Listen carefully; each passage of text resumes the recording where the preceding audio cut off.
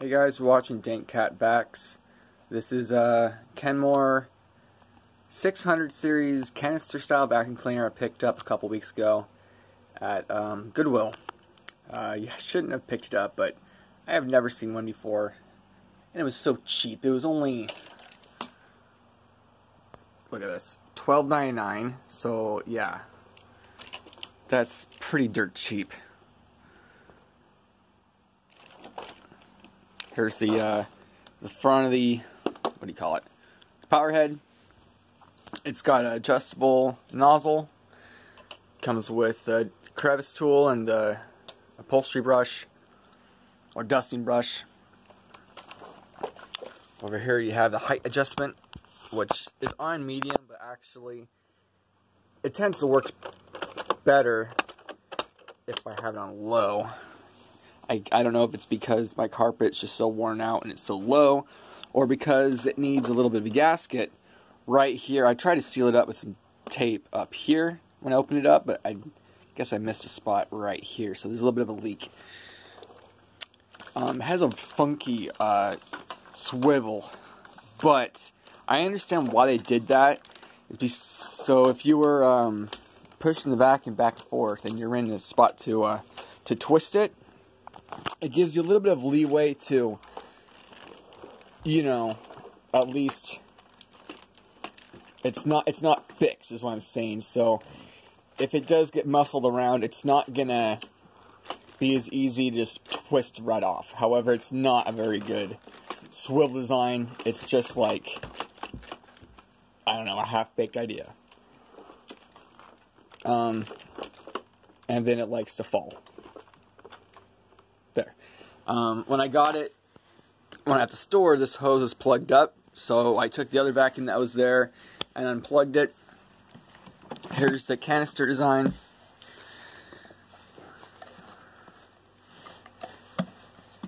Put a couple bounce sheets in there to freshen it up, keep it clean. But it's got 8 cyclones.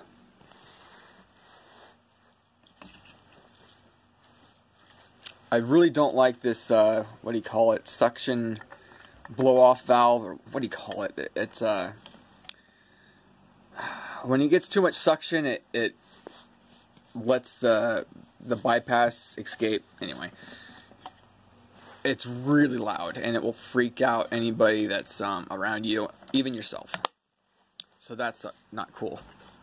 Another thing that's not cool with this is, even though it has cyclonic action, it does not like to dump cleanly. So if you open this up and you look inside, you can see there's a lot of dust in there. And so it kind of, even though it's a Kenmore, and I usually really like Kenmores, you can see that's a lot of dust that does not want to like shake out and settle on the bottom, which is really kind of a bummer, because you'd think with a cyclonic canister design that all the dust just sit at the bottom of the canister and you wouldn't need to shake it out or take another squeegee or finger or something to clean it out. But what you have to do is take this out and then shake that out like so, and or you put this back in its place, because if you don't take that out, you're gonna get all your debris caught in here. Not cool. So the other thing you will or will have to do is just twist and you pull this out. And that's kind of the better thing to do, because it's easier to get everything out from around that cyclone. And then you'll just want to take it over your trash can, do a tap or two like that, and then you can see how much more I got out of that bin. Then kind of, then you can get everything out. So even though it's cyclonic and you think, oh wow, it's got 8 cyclones. It should be just as good as a Dyson, but I haven't used the Dyson that's the canister style, but I have used the other style of Dysons, and they seem to be a cleaner canister. Now going to the back side of this, it does have a power retracting cord, which is cool. Lift it up on the side. Whoops, it's gonna fall over. Here's your service tag. Model number 11622614311. 12 amps with power mate, which it did not come with the power mate. That's the little turbo tool about this big that actually plugs in and it has its own motor. But I do have one with another machine. 60 hertz vacuum cleaner, serial number ME4905955. Anyhow, there's your exhaust filter. Even though it looks dirty, it seems to be in pretty good shape. Whoops. I do like that design of filter. Seems like a decent design. Has a good seal. I'm not really excited about this design here. It sucks from up here, or down here I should say. And then the top here is where the clean air comes in. Dirty air comes in and the clean air comes out here. Wait, hold on.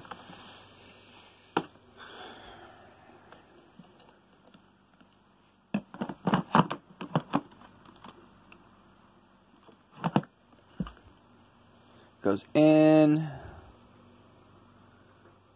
and the stuff comes, yeah, here, but the suction is here. So the motor's back in here. Anyway, I don't know why that was so hard for me to explain. Pretty obvious. Oh, I'll make sure to clip it in right. Oh yeah, and when I got it, I already showed, when I got it, the filter was completely caked and nasty. And even though I vacuumed it out with another vacuum over and over, it still worked good, but it worked so much better after I cleaned it with some Dawn dish soap, let it dry. So here we go. The release still works. Oh yeah, let's show off the bottom side too. So there's your brush roll, really big opening. There's your service tag right there. Okay. And it's pretty easy to take apart. There's just a couple tabs here, here, and here. And it's really easy to take apart. So unlike a Dyson or I don't know, some other vacuum that might be a little more complex to take apart, this one's really easy to take apart. Put it back together. So here we go.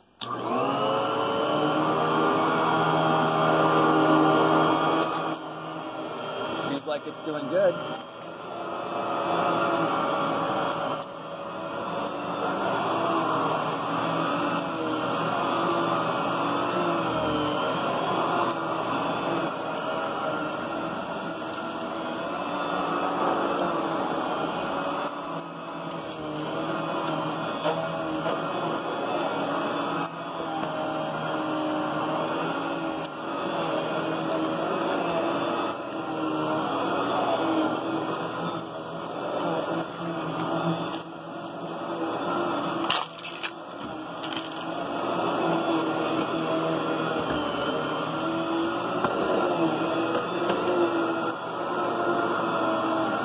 Let's see what this swivel design is. Kind of silly, but it's better than nothing because I have a Eureka vacuum or a Hoover vacuum cleaner canister style, and there's no swivel or nothing, and it feels very on rails. Like you can't do much maneuvering with it.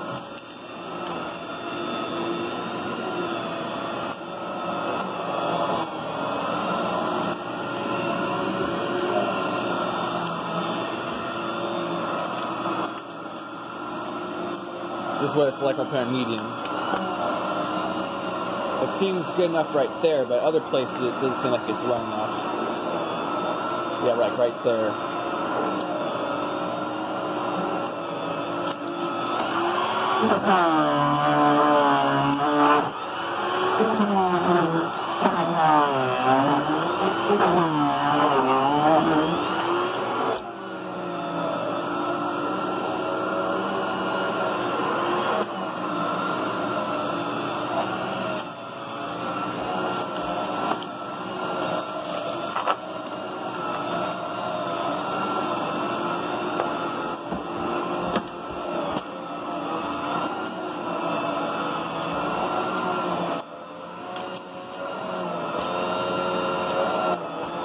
Is this going to get right there?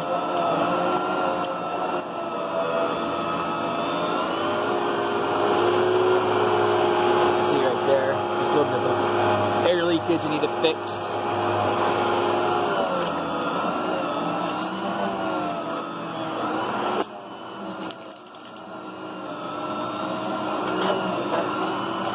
Oh, sorry about that. I know it drives people nuts when I go over the cord. But that's what happens when I don't have another tripod.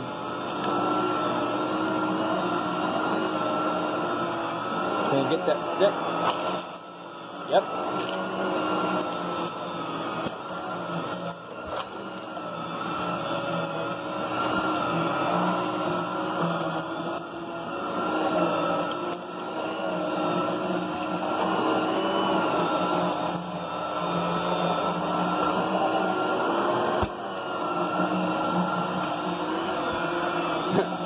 Yeah, this is really tricky to do one-handed. There we go. I'll suck that up right away.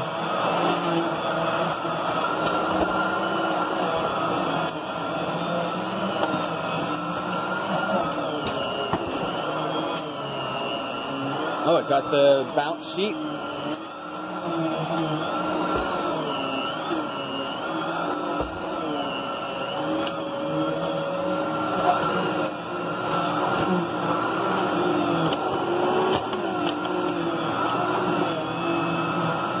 Yeah, the low seems higher than most low settings.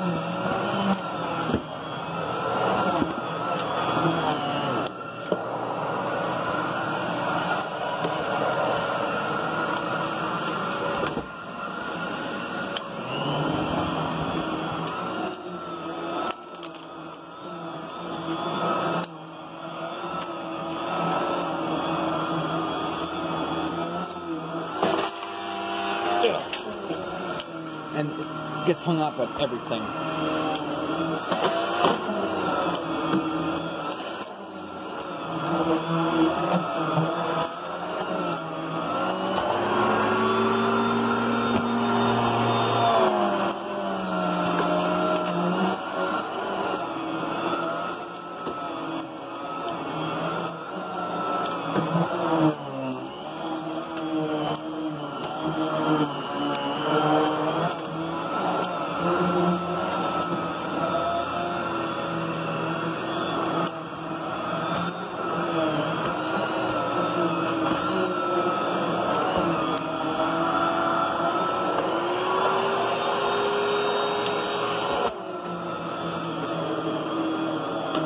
Uh-oh, knocked over the wastebasket.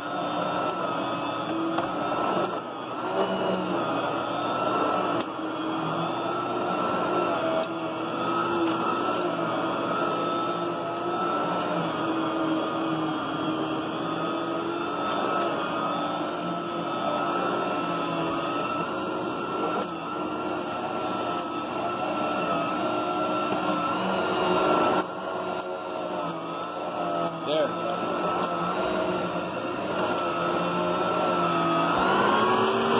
Oh, something got stuck down in here.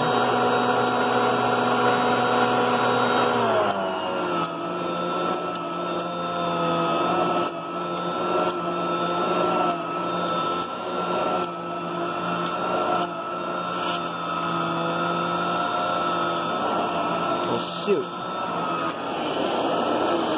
I don't know if it's supposed to do that. Oh wait, here's another feature.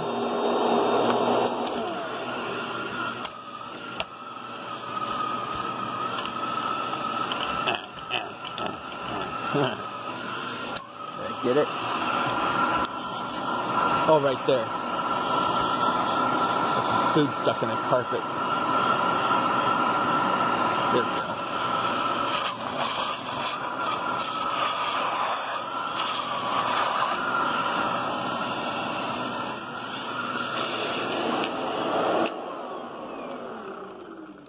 Okay, now let's see what we picked up. We need something. Okay, looking up close to the carpet, I think it did good. But then again, I'm seeing some shit left behind, darn it. So, maybe can't do this really good until I fix that little air leak.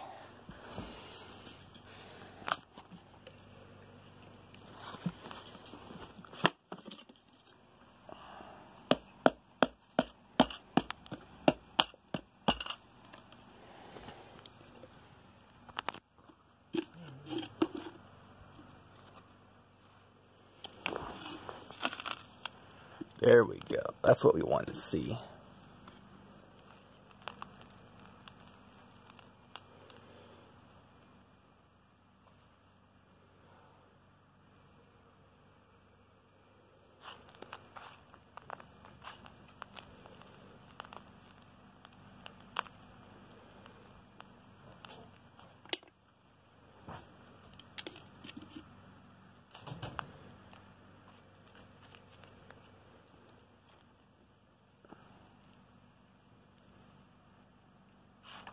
So you can't tell me it didn't work, but I don't know. Not bad, right?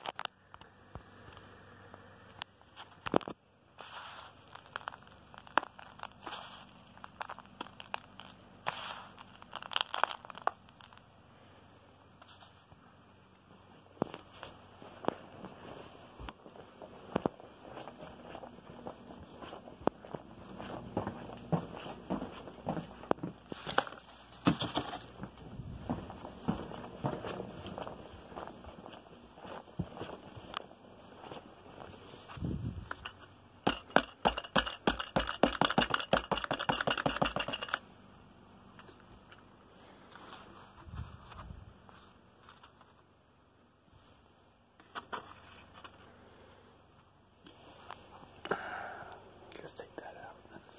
Now let's, I guess, do the last